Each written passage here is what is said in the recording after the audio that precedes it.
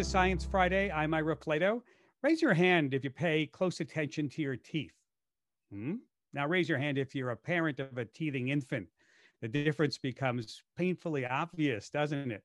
For you parents, you impatiently wait for baby's teeth to poke through or soothe your fussy teething toddler in the middle of the night. You might find yourself wondering why humans go through all this trouble for a set of teeth that are only temporary. Then, of course, one question can lead to another. Are baby and adult teeth made of the same stuff? Why can't we just grow a new tooth if we lose one? And how did ancient people take care of their teeth? Did they have a dentist? Was there such a person? We have questions, and so do our kids, and we want to hear from them too. So let us know what you're curious about when it comes to your teeth. Here to tackle those tooth questions is a tooth scientist. She studies ancient human teeth to understand how humans evolved. Dr. Shara Bailey is a biological anthropologist, associate professor at New York University. Dr. Bailey, welcome back to Science Friday. Thanks for having me. I love being here. Oh, it's so nice to have you. Just a note to our listeners, we are recording this in front of a live Zoom audience. And if you want to be part of our next Zoom recording, yeah, join us. You can sign up at our website at sciencefriday.com/events. All right, Dr. Bailey, let's clear up this first mouth mystery. What's the difference between our teeth and our bones? Are they made of the same stuff? Oh, well, the white part of your teeth that we see when we smile is made of enamel, and enamel is really, really hard, and it's made about 97% of it is made of minerals. And underneath the tooth enamel, you have something called dentine, which is very much like bone. So it's about 80% or 70% mineral in content. So it's very similar in makeup as bone. But the white part you see, that's different. So just as your bone is really living in your body, excuse me, just as the inside of your bone is alive and living in your body, the inside of your teeth is alive and living. Yes, yes. Inside our teeth, we have nerves and blood vessels that are very, very much alive, as anyone who's had a cavity filled or a root canal could certainly attest to. Just thinking about it, though, I'm not trying not to go there. Let's talk about baby teeth now. Why have we evolved as humans to need baby teeth? Why can adult teeth just grow bigger with us? That's a good question. Well, we're really constrained by our evolutionary history. So all mammals, in fact, have baby teeth. And since humans are mammals, we kind of just have that evolutionary baggage that we bring along with us. The reason why we can't have just one set of teeth, our adult teeth, is because, of course, when we're babies, we're teeny, right? So we can't have these big teeth in a teeny tiny mouth. And so you're born and you develop these baby teeth, but as you grow, of course, your jaw gets bigger and you need bigger teeth. And of course, on the opposite end of the spectrum, why can't we keep regrowing our teeth as we lose them the way sharks do? Yeah, that would be nice. But if you think about it, right, what do we use our teeth for compared to what do sharks use their teeth for, right? We use our teeth to slice, but also to grind. And if you're going to be grinding things up, you need a bigger surface area. You need a thick enamel so they don't wear down. And because of that, your body invests a lot of energy into making your teeth. And a shark's tooth, the body doesn't invest a lot of energy in making them. And so it's just, again, you invest a lot of energy into making these teeth. You're going to make them last as long as possible. Is there another animal that has teeth like ours that can remake them over and over again? Not like ours, but like sharks, crocodiles, alligators can regrow their teeth, not as many times, maybe about 80 times over their lifespan, but all their teeth are just simple cones.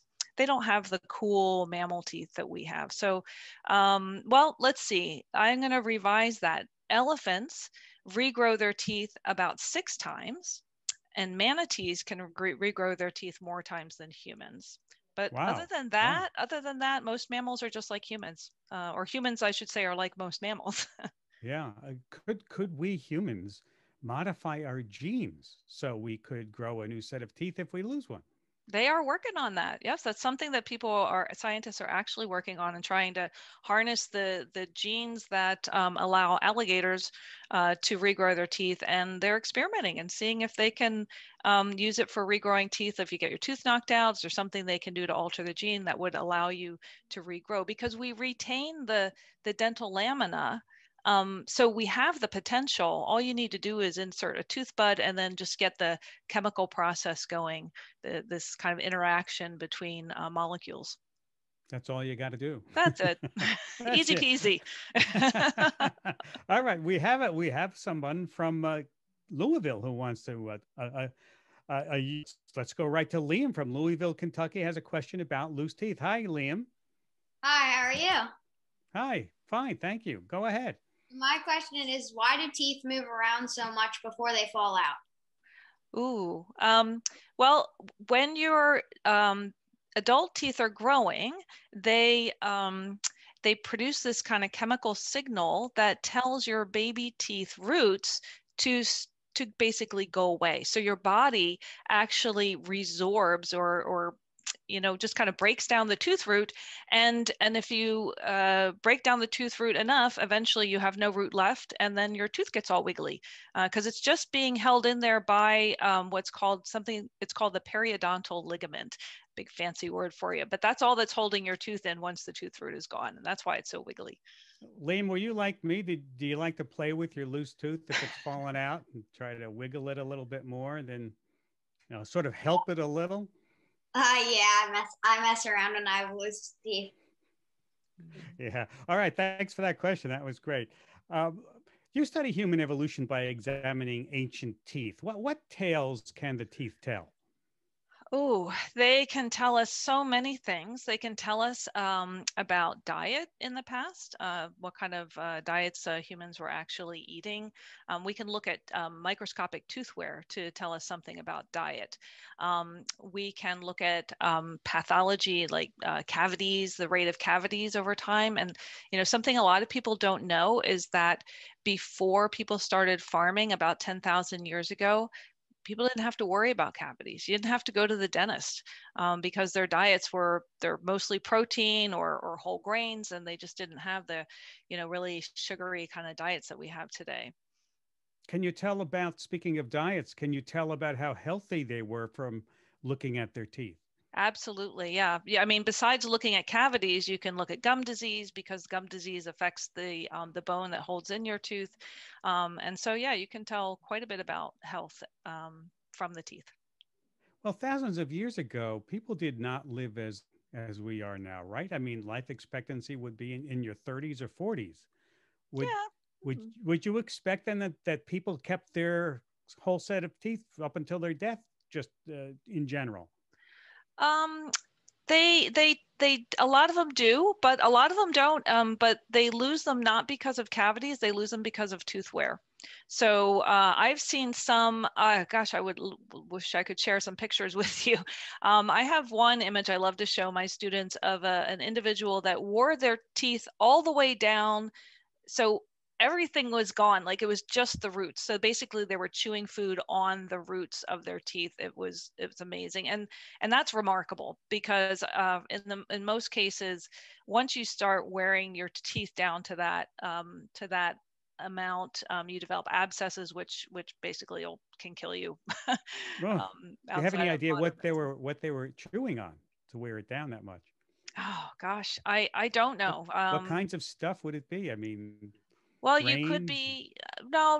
It would be these. This was something that was about 40,000 years old. So they were eating meat. But it's possible that you can, if you dry meat, that can become tougher, or you can get grains, dirt and things, and that will cause that's more abrasive, and that can wear your teeth down quickly. Or it was just a very old individual. Speaking of old, what are some of the oldest teeth that have ever been found? Human teeth? Yeah. Yes, I've looked at those. They're about, well, okay, not all of them. The oldest human teeth would be about 6 or 7 million years old. I have not seen those personally, but I have seen the ones from the species Ardipithecus, which are 4.4 million years old, and that was cool to say. I'll bet. I mean, do you also find old baby teeth? We do, sure. Yeah, not they. You don't find them as often, and you can imagine that of course, when your baby teeth fall out, the root is gone, right? So all you're left with are these little teeny tiny tooth crowns, and they're hard to recover from an archaeological site. They may be there, but people might not recognize them, and also they tend to get worn down too. So when we do recover baby teeth, a lot of times they're very, very worn. I'll bet. And the oldest baby teeth that you have found? Oh, that would be in the millions. It would be 3.4, I think, the oldest ones I've seen. I can't remember if the Ardipithecus has any baby teeth. All right, let's go to Dax from Phoenix. Has a question about dinosaur teeth. Yeah, I want to know that. Dax, go ahead. What? What? Dax, do you have a question for us? Ask my question. I'm going to have to look at it again. I can't remember it. Take your time. Take your time.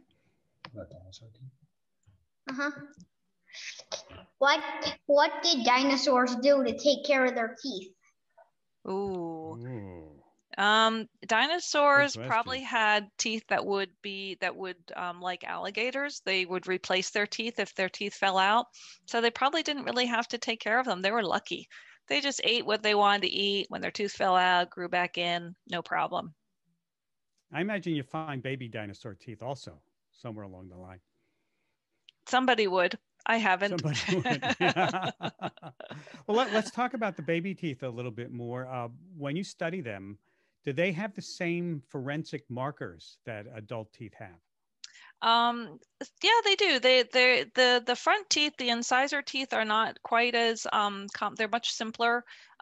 They're smaller, of course, but they're also simpler. But the molars, the baby molars, do have the same kinds of geographic, the characters that we recognize as being markers of certain geographic areas.